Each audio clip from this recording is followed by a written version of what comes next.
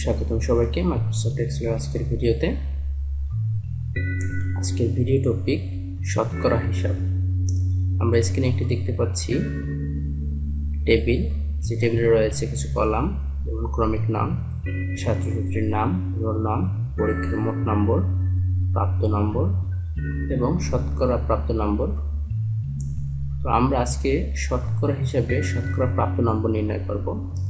প্রথমে ক্রমিক নম্বরগুলো আমি দিয়ে নিচ্ছি 1, 2 এবং সিরিয়ালটাকে যদি আমরা ধারাবাহিক লিখতে চাই তাহলে প্লাস বাটনের চেপে ধরে নিচের দিকে নেমে তাহলে এটা অটো ইনক্রিমেন্ট হবে।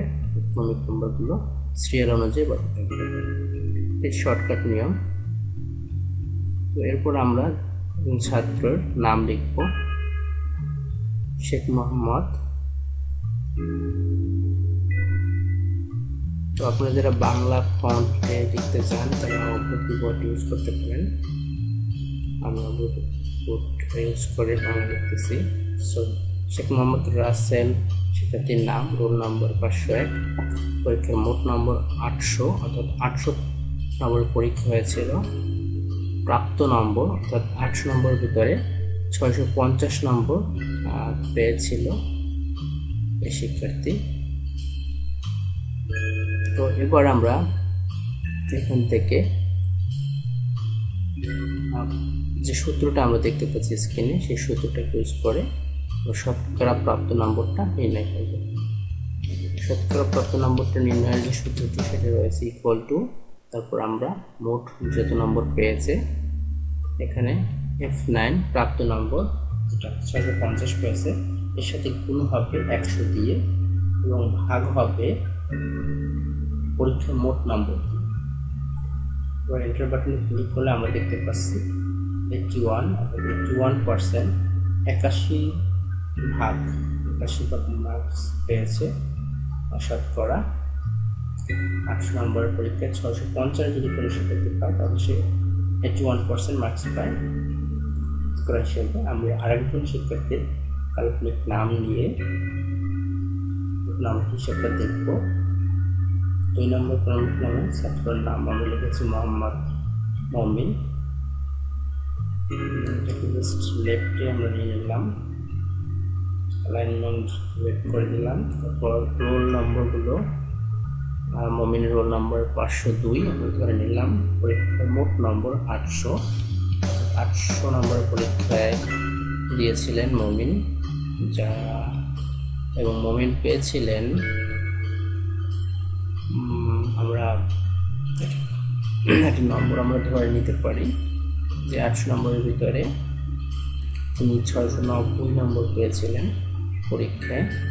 এখন আমরা টেকনিকটা ফলো করুন। প্লাস বাটন ধরে আমরা যদি নিচের দিকে নিয়ে আসি তাহলে অটোমেটিক শতকরা প্রাপ্ত নম্বরটা শো করে 86 যেটা আমরা দেখতে পাচ্ছি। আরেকজন শিক্ষার্থীর আমরা নাম লিখব 2 নম্বরে মোহাম্মদ কাউসার।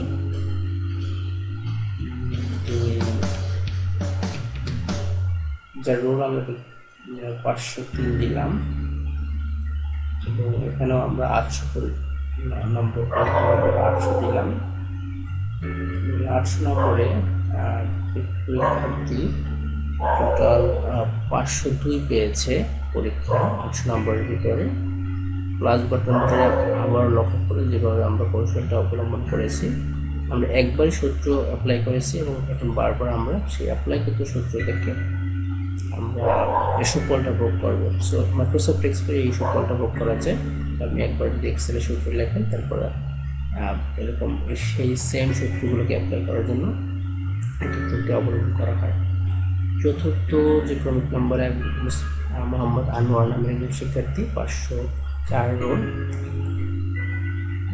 এই শিক্ষার্থী 800 নম্বর পরীক্ষা দেয় এবং এই শিক্ষার্থী 800 নম্বরের ভিতরে 900 নম্বর প্রাপ্ত হয়, অর্থাৎ 900 নম্বর পায় 800 নম্বরের ভিতরে।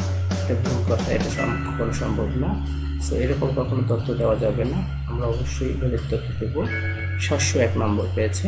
সো 701 নম্বর পেলে তার প্রাপ্ত নম্বরটা হয়, অর্থাৎ শতকরা প্রাপ্ত নম্বরটা আসে, শতকরা যে হিসাবটা আসে 88 অথবা 88%। এবার আমরা আরেকজন ছাত্রের হিসাব দেখব শতকরা হিসাবের জন্য।